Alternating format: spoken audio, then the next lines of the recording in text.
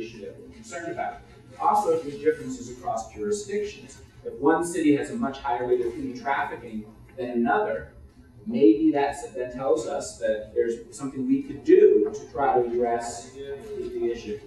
For changes over time, think about youth violence and the number of people murdered, young men especially, who murdered in this country. You know, it started up in the early 90s, absolutely went through the roof. And then has since come back down, but maybe going back up again. So huge differences, and that suggests something happened there to make it go up, and something happened there to make it go down. And what is that? And that might give us some hope that even absent program evaluation, that we have some hope that we could change this.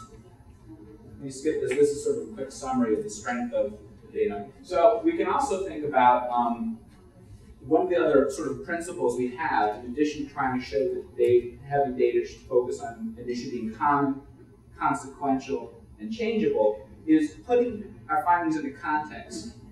Okay, so if there are 1 million people trafficked in the world, or whatever the number, if we estimate there are 29,000 cases of elder abuse every year in Ohio alone, is that a lot? Is that a little? Can we wrap our minds around 29,000? Kind of sounds like a lot, but how else can we understand that? Or if we say that we estimate that about 90,000 teenagers in Ohio each year experience some sort of teenage dating violence. Okay, that sounds like a lot, but there are 11.4 million people in the state. How does that compare? So we want to think about, is it becoming more or less common over time? So is it not 29,000 now? What about the previous year? What about next year? About place, is it more common in certain parts of the state than in others? And relative to other problems, is it more common among other groups? So for instance, here's a slide that gives some risky behavior among adolescents, all from the Youth Risk Behavior Survey, which people might be familiar with at all from CDC, which suggests, and this is all what kids are reporting, and this is, if we were to extrapolate those findings to the state of Ohio, you know, we estimate about every year about 261,000 kids engage in episodic heavy drinking, and then here's some of the other outcomes. There's teen dating violence, right along with driving drunk and pretty similar to frequent cigarette use. Well, think about how much, which of these, first we can talk about how consequential are each of these different behaviors, but also how common are they? Certainly putting this problem in context suggests, wow, that's certainly every bit as common as these other important issues, other important problems. We have to then move on to say, is it as consequential and is it as changeable? And so that's sort of the burden that I, as a researcher, feel that we're trying to, and I sort of skipped over this slide before, fill in this slide showing about how, you know, relative to other problems, yes, it's more common, it's as common as other problems. We have to decide, is it more consequential than other problems? Is it easier to change compared to changing other problems? And similarly, we could think about putting these findings into context over time in place. So this is sort of big picture thinking about how my sort of background, trying to think about this data in general, and how I'm trying to fill in these boxes to make a compelling case that family violence in Ohio is common, consequential, and changeable.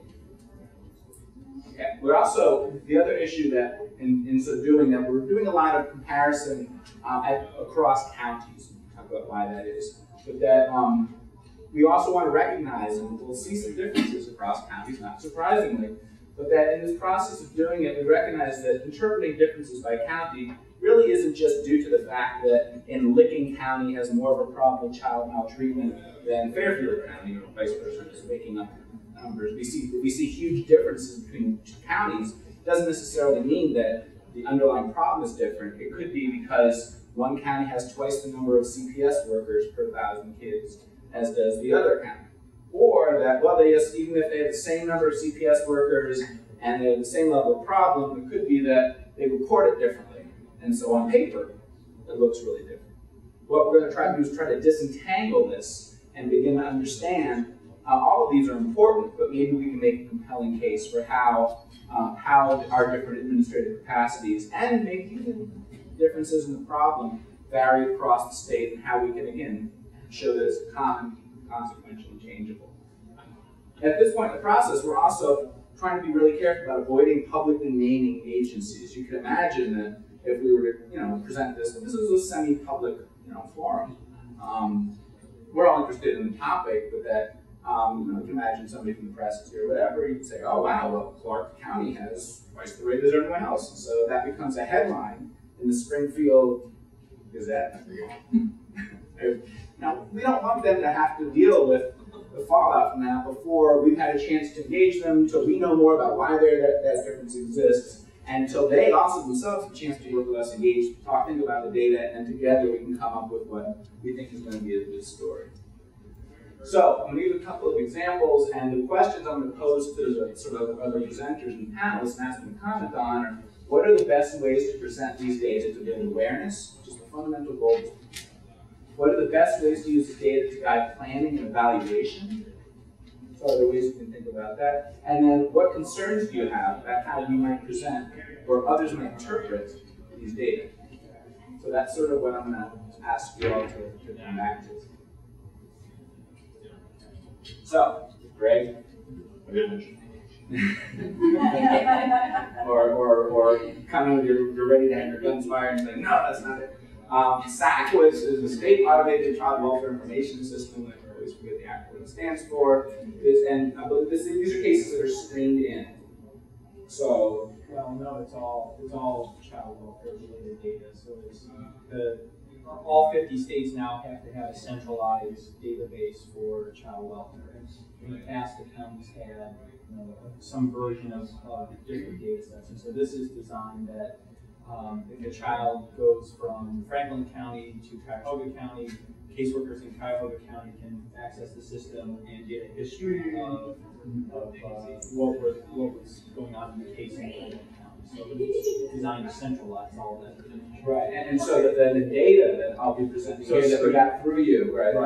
Well, and so when you say screened in, I mean, it could be substantiated, indicated, or unsubstantiated. Right. Yeah. Exactly. So call comes in to Child Protective Services worker in Franklin County, and I'm worried about the 12-year-old, or I'm back by late, the 12-year-old who's in the Navy building. Yeah, and so this is worthy of investigation. Now, it's someone like, I heard a rumor that somebody in my class was, maybe being abused. Well, what's the kid's name? Well, I don't know. Well, where's the class? I can't say. I don't want to say. They're not going to open an investigation on that. So these are cases that at the very first we're seeing, there's enough to go on that they will screen them in. They're going to open an investigation.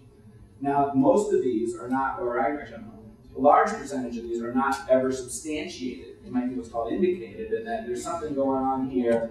They might not need the level of proof that we need to actually intervene and label it a substantiated case, but that we're concerned about what's going on. Others are investigated, not substantiated, and others are investigated and substantiated. We can talk about that. Yes? So SACWIS is a system that Children's Services uses and is currently. Yeah. And so for the data geeks among us, this is really helpful, not only because it helps Cuyahoga County figure out what had happened in Franklin County before, but also it helps us, the ideas over time will help standardize how the counties are reporting this, and will make it easier to at least do away, hopefully, with the reporting procedure difference. And that's the same reason the feds had pushed this, so they could help compare relates to different states. And because this is really coming into effect beginning in 2007, this has the data in the system already has been imported from previous years. And so what we're seeing here are sort of, even though it's all within SACWIS, it sort of reflects the differences in previous counties' system when you look prior to 2007. So that's why I'll give some examples of how this is. Here's what the data look like in terms of, and I want to thank Greg and Crystal Allen and others for helping make this data available.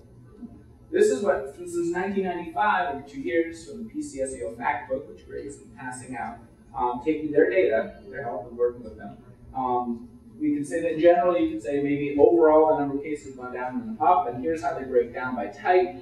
So this is neglect, this is physical abuse, sexual abuse, emotional abuse, and other, which is largely what's called families and service needs of service things, right? Which more you can talk about more if that's helpful, but